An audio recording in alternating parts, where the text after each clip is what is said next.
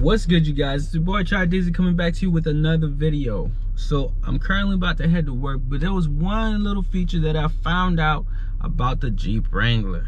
Now, if you just so happen to have the JL like I do, these dome lights can get a little bit annoying when you're exiting the car and it just shines so bright in here, letting everyone know who's in the vehicle. But me, I like to stay low-key. So I typically just have this off. So one feature that I've been trying to figure out for quite some time now is how to turn these off or turn them on when I need them. So it's like, you typically in other cars, you click the middle and then boom, the whole car lights just goes, the lights turns on.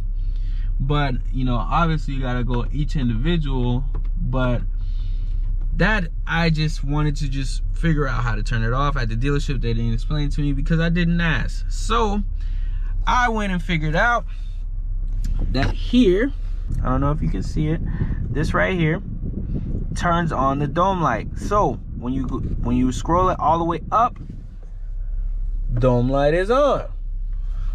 When you scroll it all the way down, dome light is off.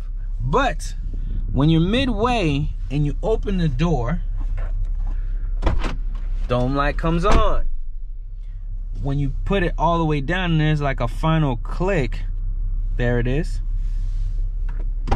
No dome light. Door open, no dome light. Door open, no dome light.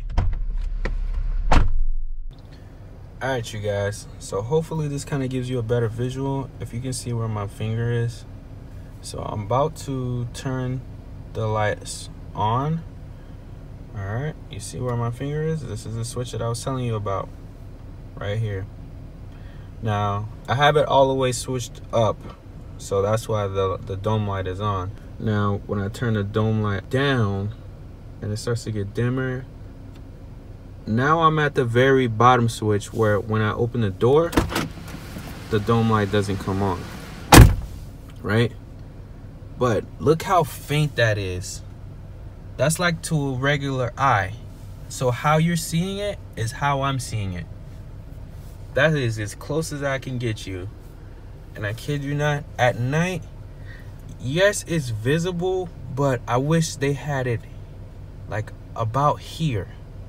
If they could keep that light, the interior light to this level where I don't have to turn the dome light, like I still have the option to turn the dome light on or off separately, would be amazing. But I have to keep it extremely low just to keep that dome light off.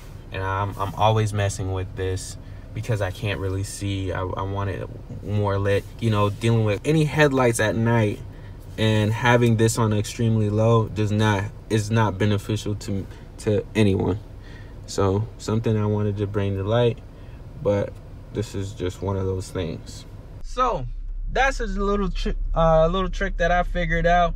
I don't know if you guys been looking for it, but I would say this is probably the only video out on YouTube about the dome light.